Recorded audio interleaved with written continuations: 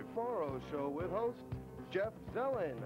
Jeff's special guest tonight is Johnny Siegel, world champion Mattel Intellivision player.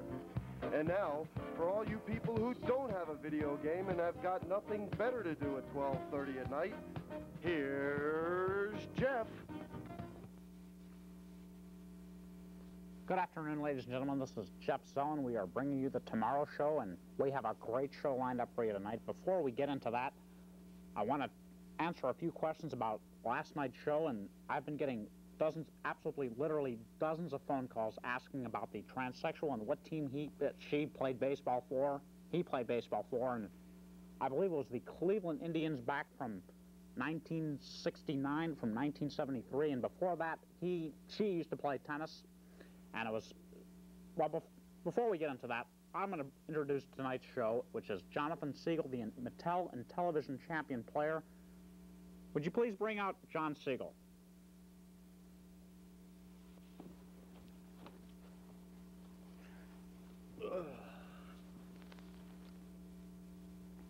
How are you doing tonight, John? Doing real good, Jeff, real good.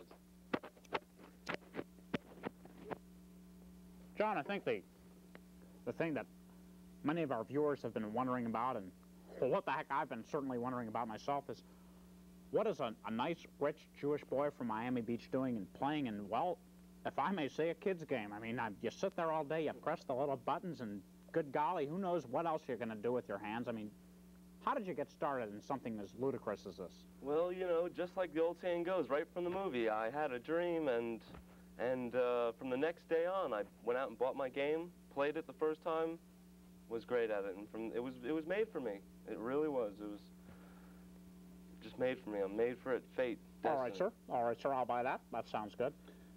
John, how do you, like many other professional athletes and performers and whatever else, I mean, you must take certain risks in your business. Am I right? I mean, how do you keep from getting your fingers sprained, your ligaments torn, your whatever it is pulled, and how do you keep in shape to prevent against injuries like this happening and injuring your lifetime career? Well, I'll tell you, Jeff, I take this in television as seriously as any other athlete. I wrap my fingers before every game. I practice 8 hours a day. I, you know, keep my nutrition with my IntelliQuays, and I, you know, do my Dibala exercises every time I pray. You know, John, I thought you said Dibala exercises. Is that what you said? That's exactly what I said. What the heck is Dibala exercise? Well, I mean, I've never heard of the word before. Well, those are my Intellivision lingo exercises that I do. I keep in shape with those. That sounds good to me. Before I get on another subject, let's take a look at John. I believe we have some videotapes of John showing some of his better performances. Shell, would you roll that tape of the video, please? Well, that's right. Alex, my manager Alex brought this along with him, and he didn't even tell me until we were here this morning. Let me see. Here I am in the, Augusta Convention Center back in '79. It was a par 4, and I eagle 2'd this here. It was a 385-yard, oh my God, in the cup. That was incredible.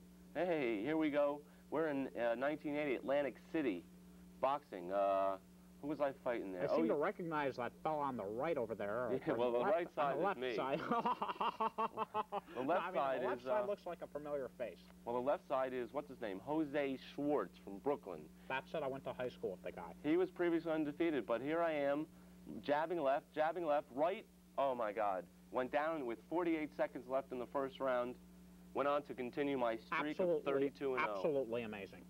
And let me see what else he brought. That was a great fight, I remember. Here we are. What do we have here? Football, yeah, the Intelligent Football Championship last year. First play of the game, I picked off one of his passes, brought it back to the, what was it, maybe the 15-yard line, 14. On my first play, you know, I picked a 9-7-1-9, as everyone knows, as a down the sidelines wide pass. And there's my man wide open, faked him out. Oh, my God, that was a beautiful pass for a touchdown. And let me see, I think that's all he brought with him. What? No, just last week's Intellivision World Series. It was great. Bases loaded first inning. Almost picked me off there, but inside pitch.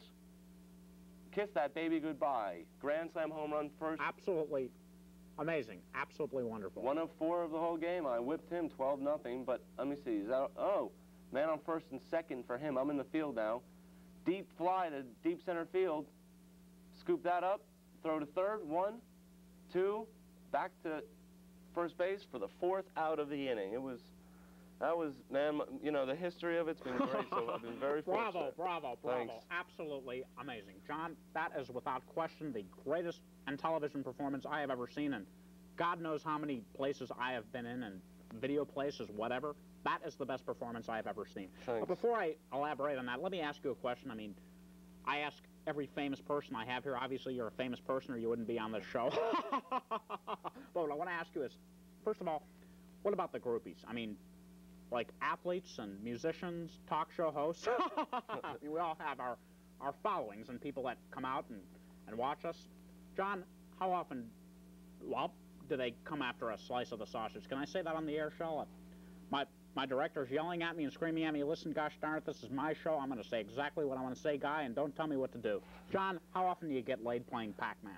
Oh, God, I don't have time to have that. But as far as Pac-Man goes, never liked it, never will, never have, never play the game in my life.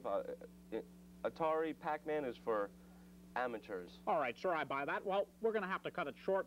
Ladies and gentlemen, be with us tomorrow. We're going to be with Linda Lovelace and Abby Hoffman. We're going to be discussing the sexual patterns of El Salvador. Please be with us then. See you then.